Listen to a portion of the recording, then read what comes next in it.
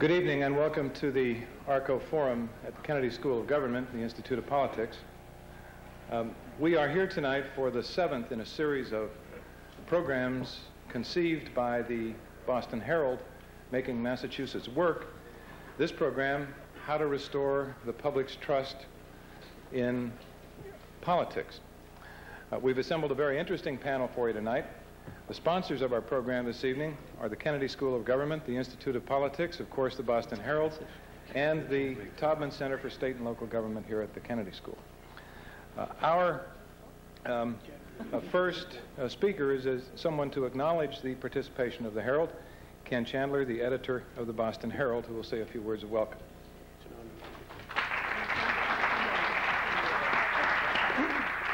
Thank you very much, ladies and gentlemen. As we're running a little late, these will indeed be a few words. I'd just like to thank everybody for coming. I'd like to thank our hosts here tonight.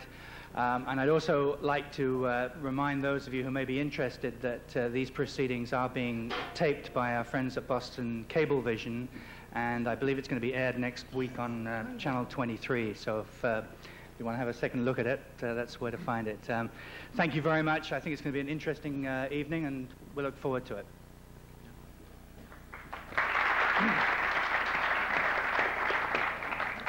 Thank you very much, Ken. We are about big questions tonight. I think all of you know, I think all of us as Americans know, that something has gone wrong in our politics. The symptoms are all over the place. Back in 1964, which some of us don't see as a real watershed year for confidence in government and politics, when you ask people how often do you trust the government to do the right thing, about 76% of them said most of the time.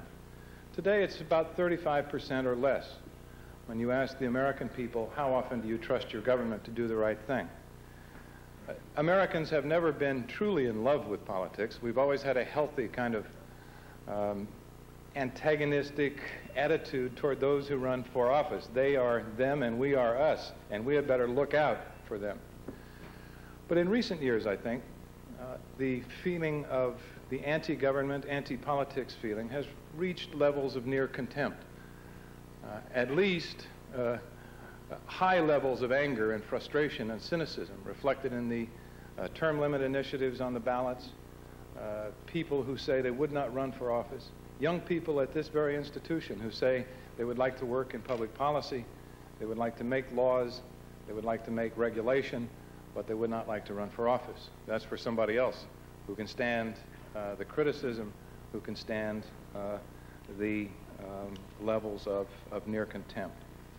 Tonight we are about not only describing what's happened in our system, but talking about some ways to restore trust and confidence in politics and government, and particularly in the state of Massachusetts, which for somebody like me from the Northwest, it seems as if that anti-politics feeling was almost invented here, packaged and put together here so that it could be exported to the rest of the country. It's very hard here in Massachusetts, as it is in the rest of the country, but politics has a very hard edge here for someone who comes from the West Coast and is observing what goes on in Massachusetts. So what can we do about that? Well, tonight we've assembled 4 people who are going to be able to speak to that issue, and one of them at least is going to be able to give us a broad national perspective on what in fact has gone wrong in our politics and why. E.J. Dionne is a staff writer covering ideas in politics for the national news staff of the Washington Post. Before joining the Post in April of 1990, he worked for the New York Times, first covering state and local politics from 77 to 80, then the presidential campaign of 80. Following a period as a foreign correspondent, he was named chief national political correspondent and received his second nomination for the Pulitzer Prize for political coverage. Dionne also helped to establish the New York Times CBS News poll. He's a 1973 graduate of Harvard. He attended Oxford University from 73 to 75 as a Rhodes Scholar. His book, Why Americans Hate Politics, was published in May of this year.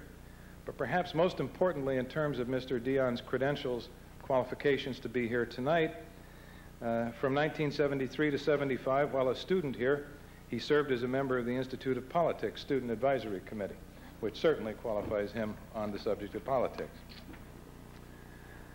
Paul Cellucci was elected Lieutenant Governor of the Commonwealth of Massachusetts in November of 1990.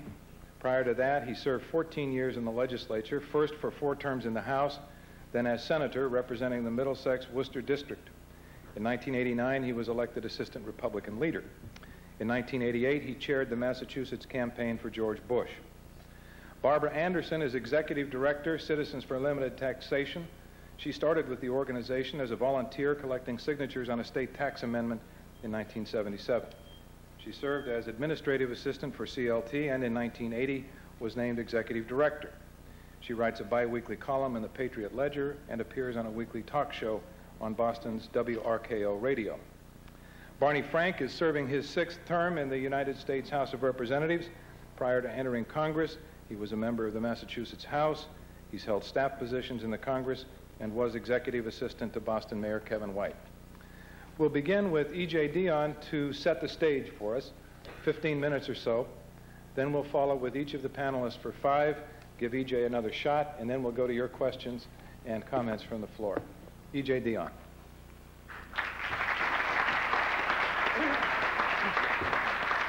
Barbara Anderson.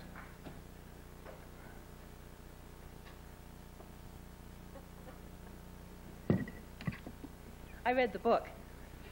That's going to put me at a disadvantage. Well, wait till I'm through before you say whether I'm blessed or not, E.J. That's all right. Because I'm going to try here to address the subject matter, which is how to restore the public's trust in politics, by rebutting the basic assumption. Why would anybody want to restore the public's trust in politics? Politics is the art of destroying faith in government. You're not supposed to have trust in politics. You know, it's really hard for me to imagine that back in Mesopotamia about 6,000 years ago, on Monday, people invented government and then on Tuesday night decided to hate it. And it just didn't work that way. Somewhere there was an interim. And in that interim, politics replaced government. And then we decided to hate it because they worked at giving us reasons to. Keep in mind that both government and politics started in the Middle East. So we've had government and politics in the Middle East longer than anywhere else, and look where they are. So this is not a good sign for the future of our hemisphere. E.J.'s book is great. It really is, and I wish you'd all read it because it would be easier for me to rebut it if you had all read it. And what he said is true, and I started out reading, and I can show you here, E.J. I started out reading, and I was underlining everything because I agreed with so much. And then I realized it was silly to underline everything because at the end you end up with no way to determine what you particularly liked or didn't like. So I stopped underlining. But by the time I got to the end, I realized that though it's a great book, and it really, the concept that you just gave us was terrific, it missed the point entirely. Because he focuses on symbolic issues and how some of us fiscal conservatives and people, I mean, my philosophy is very much like Paul and Bill Weld's. And I think everything Paul said tonight is absolutely accurate. And they're doing their best to restore faith in government, and what he says needs to be done, needs to be done. And I certainly share the political philosophy, and I understand what you're saying about the left and the right, because I've always been uncomfortable with both the left and the right, too. But you're missing certain basic items, because what people are angry about is not the ideological differences. What people are angry about are little items that inspire public hate such as the following. Item. I'll stick with the Herald here to start with. Recent Herald headlines. Some are ideological. Weld asked DYS to block release of admitted killer. And you ask yourself, why does Weld have to ask DYS to block the release of an admitted killer? Or study, Congress favors spending over cuts, 43-1. And that fits in with the ideological point you're making, but these are the ones that people focus on.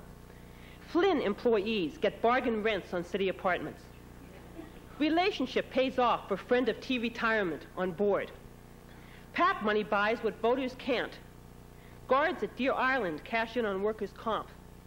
You all saw that article in the Herald, the particular sentence. At the Deer Island House of Correction, one guard is collecting $422 a week in workers' compensation because he claims he is traumatized by working with people in blue uniforms. And to be fair, I'll mention some other newspaper headlines. Food stamp fraud. Mistakes cost $1 billion. Foley says House will no longer fix members' parking tickets. Broker milks public pensions for private profit. Broker bank used pensions for gain. And speaking of banks, there's the little matter of the SNL scandal, which E.J. does mention. Can we talk about the SNL scandal and restoring trust in politics in the same forum? How? Item, the federal government, going back to the SNLs. And then here's a story that was in the Herald last week on Graham Rudman. the thing that they told us was going to fix everything, which was, I suppose, originally ideological. In 1985, Congress passed Graham-Rudman-Hollings, which was designed to eliminate annual budget deficits by 1991. This act was amended in 1987 to extend the deadline for a balanced budget into 1993. In 1990, though, the act was essentially scuttled. The government was so far away from meeting the fixed budget targets called for in Graham-Rudman-Hollings that Congress eliminated the fixed targets and instead ruled that the targets could be, quote, adjusted for a good reason. How far afield is the current deficit from the original Graham-Hollings? The original law would have had the budget balanced by now, while the 1987 revision said the annual deficit could not exceed $50 billion in 1992. The Congressional Budget Office estimates that the actual fiscal 1992 deficit will be a new high of $362 billion, which is more relevant than a discussion between conservatives and liberals. The other thing that people really love is the hypocrisy of people in government. They pass laws for themselves and then exempt themselves, or pass laws for us and exempt themselves from the laws. Here are the laws that Congress has exempted themselves from. The Americans with Disabilities Act, Title VII of the 1964 Civil Rights Act, the Equal Employment Opportunity Act, the Occupational Safety and Health Act, the Fair Labor Standards Act, the Freedom of Information Act. And we all know by now that they've also exempted themselves from laws against sexual harassment. So it's this sort of thing that causes us to look askew at government. Here's the state government. And I'm going to skip over our state government because now Paul and Bill have that under control. But let's run down to Connecticut to take a why are taxpayers in Connecticut angry because they perceive there's an ideological difference there between the people running their government? No.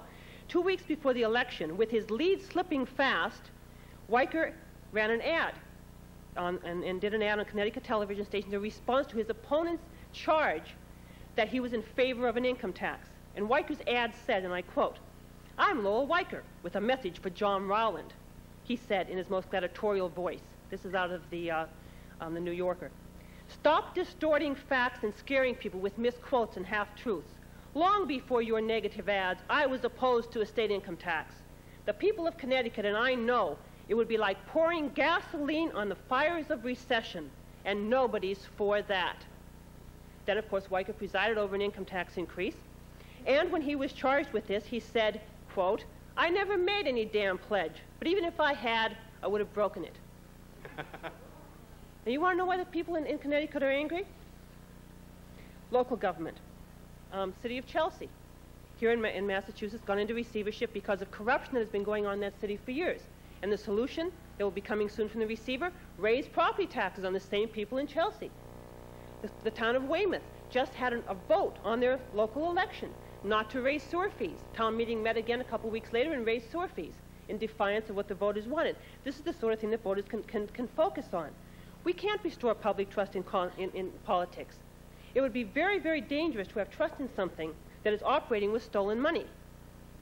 As long as they can take our money without our consent, there's no reason for them to act in ways that inspire trust. Look at people who like to change things like Bill and Paul. The game on Beacon Hill right now, despite Paul talking about all the cooperation, have you been watching it the last couple days? The big game today, yesterday, was let's pass a pay raise for state employees so we Democrats can tell the state employees that we voted to raise their pay, knowing the governor is going to veto it so we don't have to come up with the money. Now, do you really think state employees are going to buy this? And do you think that's going to make them like government anymore, to know that this silly game is being played? The game on Beacon Hill right now is not to govern, but to make sure that the opposition party can't. And that is still a fact of life. But sometimes things do get done. They told me just 15 minutes ago that I have to have a solution, too. So I come up with a solution. Sometimes things get done, and that's when the voters get involved and learn to play the political game themselves. Now, I've hated politics all my life because I felt helpless. But once I joined Citizens for Limited Taxation and found out about the initiative petition process, I no longer felt helpless, at least about city and state government. Now I have some control. Prop 2.5 gives me some control at the local level. The initiative petition process at least gives me a chance to be a player, and my members a chance to be players on Beacon Hill. So we feel we're part of the process, that they might still take our money, but they're going to sweat blood to do it. And in the process of our knowing that, the hatred dissolves, and we too can find some of this amusing. At the national level, we don't have the initiative petition process. So we're frustrated. Now we've come up with another idea, which is term limitation. And as long as we can make them uncomfortable, and we are making them uncomfortable, that's more worth it than passing it. You know, the next 3 years, while they worry about it, they might actually start to shape up because of their fear of it. And as long as we, the voters, become part of this process and have their attention once in a while because of something we can do to them while we play the political game, then possibly we do have some control and things will change. But forget about restoring trust in politics. Politics has abused our trust for 6,000 years. Citizens should concentrate instead on learning to play the political game. Thank you.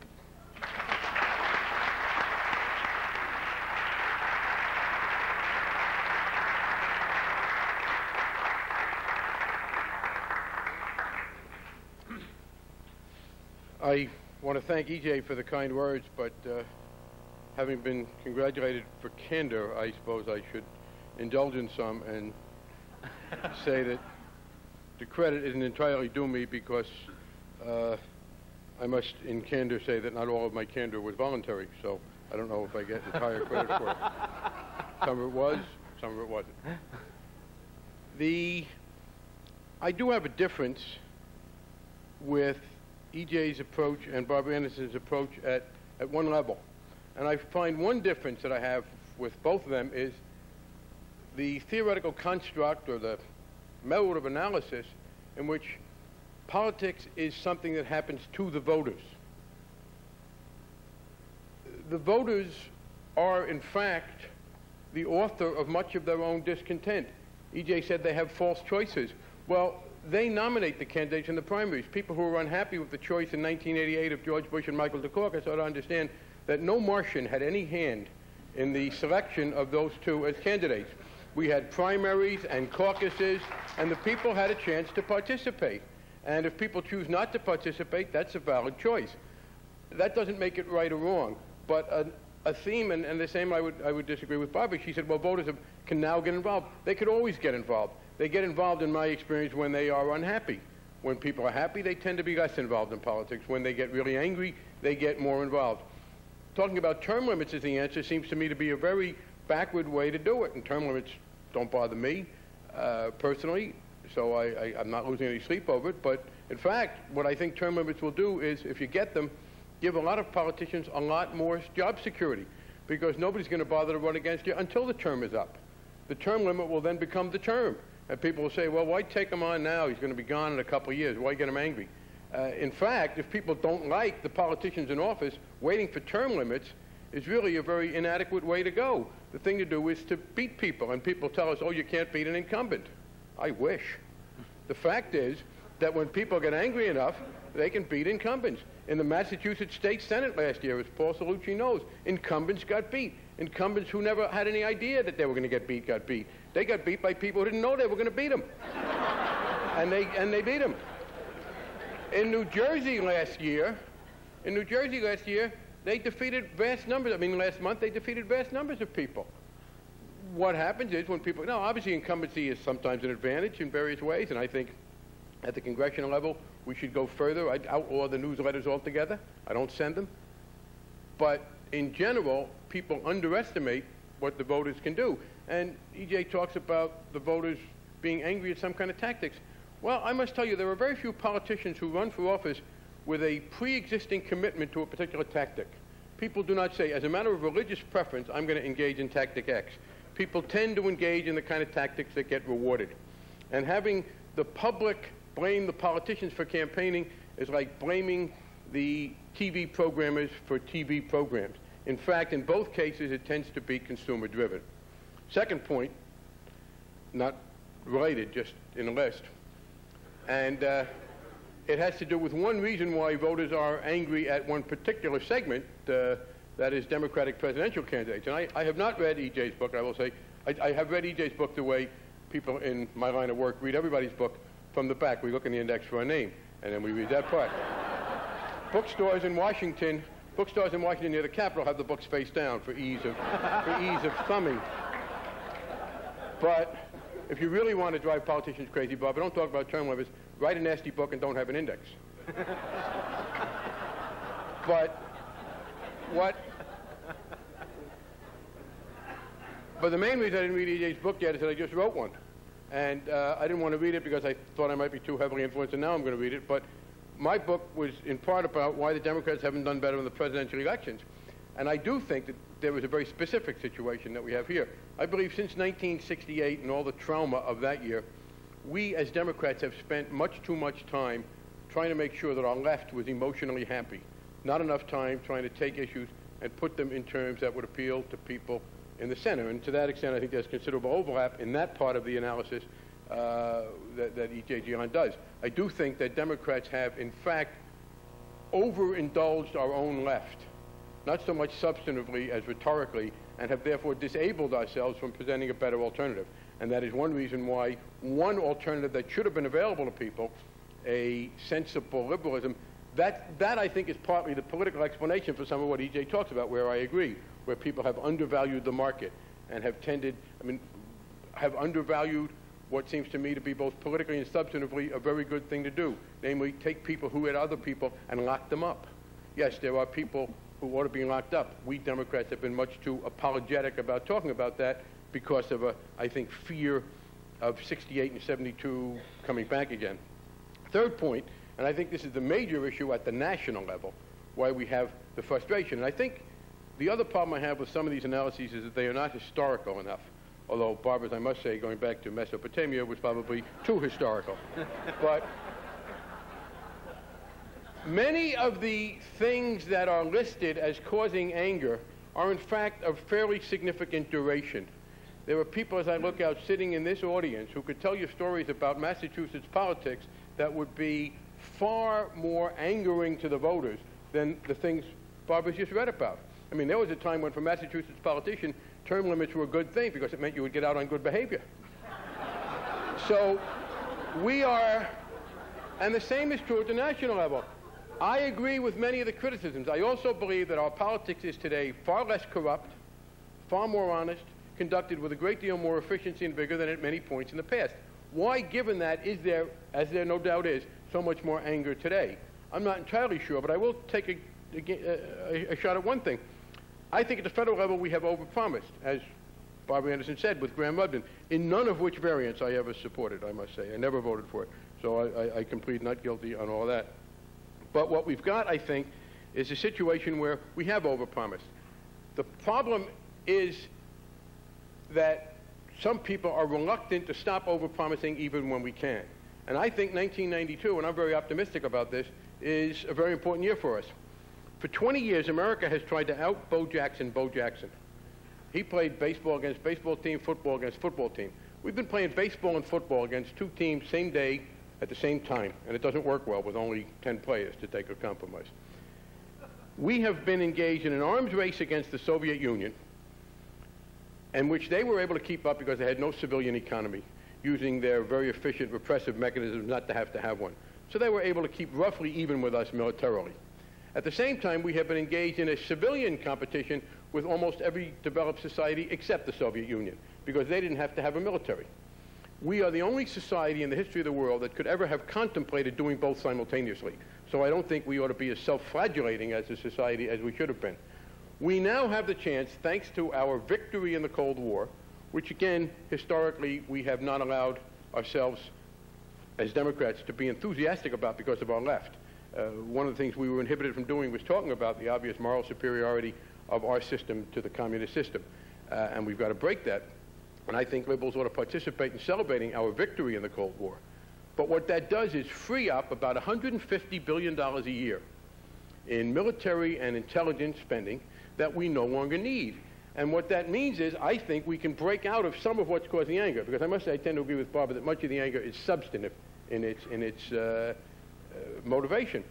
People feel they are paying too much and getting too little in return. You may argue about whether their expectations are entirely realistic. Sometimes we do get the feeling that people want things but aren't fully aware of the consequences, and I'm always reminded of a truth imparted to me in 1969 when I was working in City Hall by a great statesman philosopher named Freddie Langone, who said, when I was complaining about what I thought was an inconsistency on the part of people who wanted swimming pools built in an area but complained about the construction trucks that seemed to me an inevitable part of building the swimming pool, and he leaned over and patted me on the knee and said to me, "Hey kid, ain't you heard the news? Everybody wants to go to heaven, but nobody wants to die." And I think that political truth is part of the problem. We have a chance now, however, to break out of some of that dilemma. We have a chance that's rare. We have built a level of government that tried to do both, that tried to provide a decent standard of living, compete with the Russians in the arms race, compete with the Japanese. Ironically, I think historically the big criticism of Ronald Reagan is going to be that he was too much like Lyndon Johnson, who tried to fight the Vietnam War without in any way cutting back on the Great Society. And while Reagan tried to cut back on domestics, when he couldn't, he then went forward, and we went forward with him in a kind of a joint effort. And we wound up trying to do too much. I think we overstrained the American system by this all-out arms race and all-out civilian effort. We now have the ability to shift, 3 or 4% of our GNP, I believe, from the military area which we've won to the civilian area where we haven't done as well, without sacrificing one iota of our security. I think if we set about doing that well, we will have done a lot to alleviate the anger in the way that is most sensible, and that's by really producing results.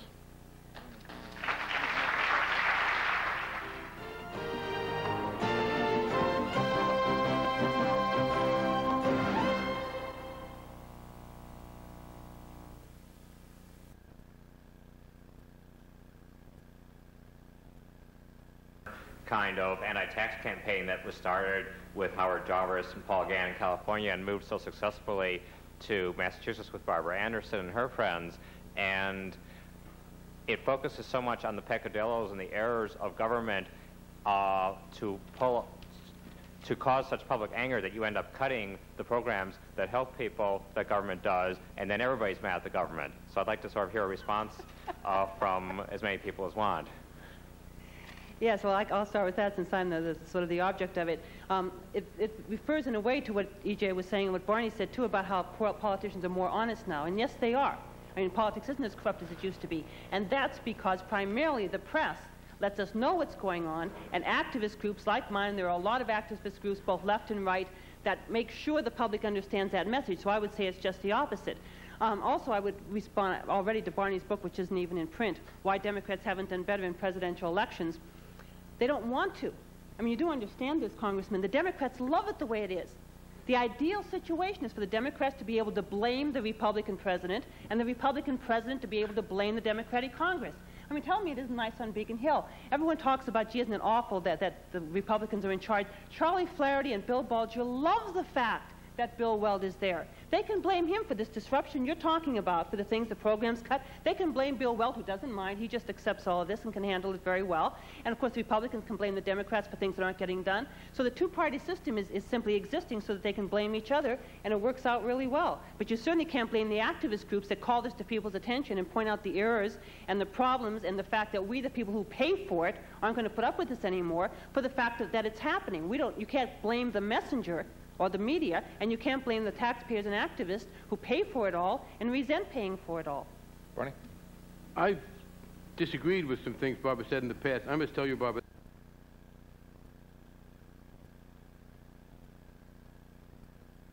legislative levels, institutionally, I don't think that's a problem at the federal level. Yeah, Yes, sir. I want to respond, too. Okay. Because Let's I think move on that's an quickly if excellent we can. question. And it's something that I used to wonder about when I was, as Barney would recommend, naive instead of cynical. And I'm not giving up 1 inch of my cynicism. I work much too hard, Barney, to get as cynical as I am. You cannot be too cynical, ladies and gentlemen. I used to wonder why my state rep from Marblehead had no power at all, while Senate President Bulger, who was elected by just a few people in South Boston, had all of it. And it seemed to me there was something essentially wrong with that. There's also something essentially wrong with the system in which, sure, once in a while they throw people out of office, but 85–90% of the incumbents win. And when you see how they do the redistricting, you'll understand why.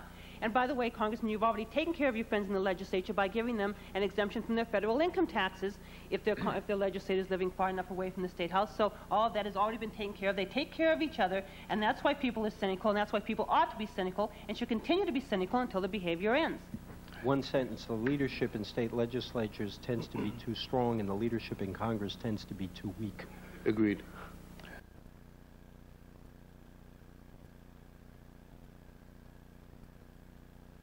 Let's get these last 2 questions, E.J., and then we'll... Thank you. Very brief question, please, for Ms. Anderson. Ms. Anderson, for the last close to a decade, I've lived here in Massachusetts and have worked in state government, and now I'm at the Kennedy School, very involved in government, obviously. And I've watched your career with a lot of interest, for lack of other words.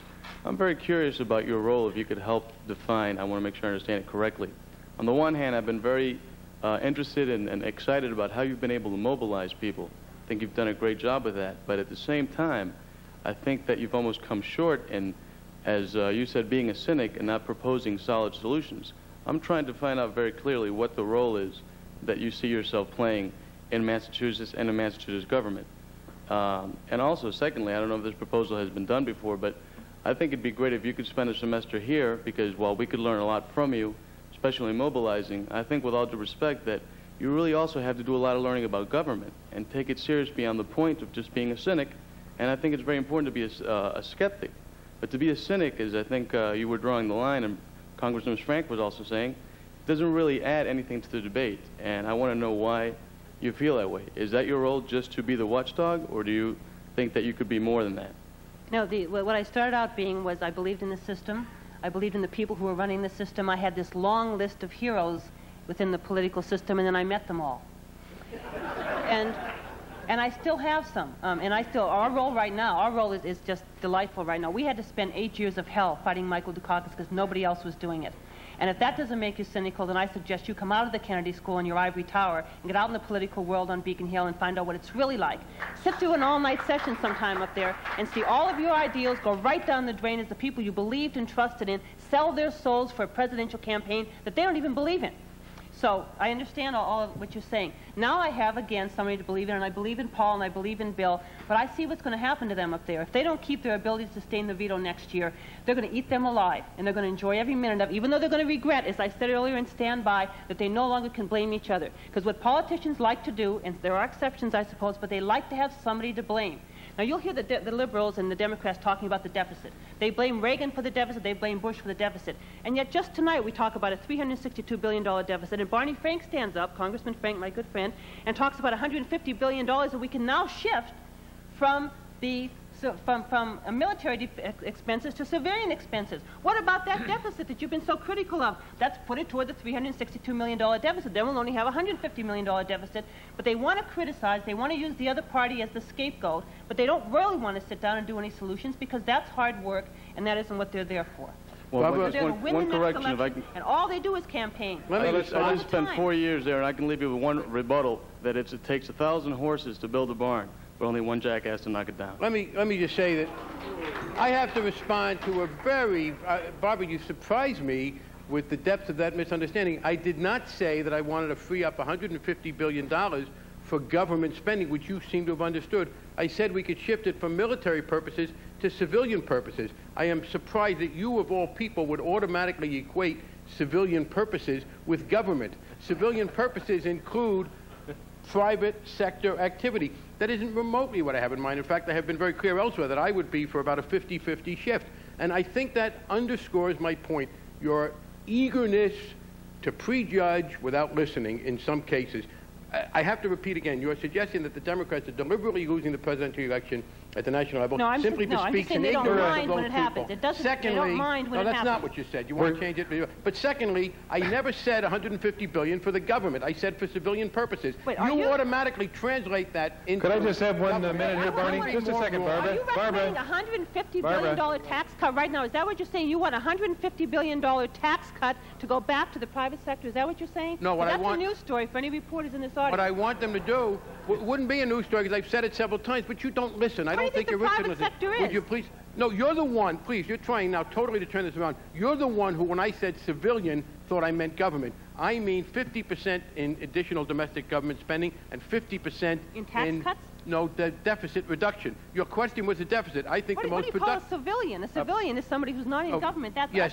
Barney, no, I'm Barney sorry, and Barbara, wait a second. No, seriously. To this seriously, wait 1 second. We're at 9:30. You guys are fighting the 60s and 80s, and we're literally losing the 90s. No, that's nonsense. I'm not fighting the 60s and 80s. I'm sorry. I have been totally misquoted here, and that's just not acceptable. All right, then let's clear it up and move on. The fact is, $75 billion of deficit reduction means $75 billion less that the government is taking from the private sector. It's $75 billion more that's available for private productive capital. And that's what I meant, and it is your total misconception that led you to think otherwise. What about the deficit? I said I want to reduce it by $75 billion. With half of that savings.